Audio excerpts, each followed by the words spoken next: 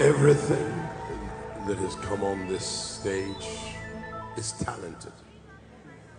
And this gentleman, amongst many more, is exceptionally talented. He has a talented brain. He has a true heart. He has a gifted sense of musicology, and he's a true worshiper. Now, many of you have automobiles that are studios, where you have a Harman Kardon sound system or a Meridian sound system in there. And if you happen to stumble on some of the radio stations on Nigeria Play, you hear some incredible sound in terms of the mixing and the engineering of Davido, Burna Boy, and all that.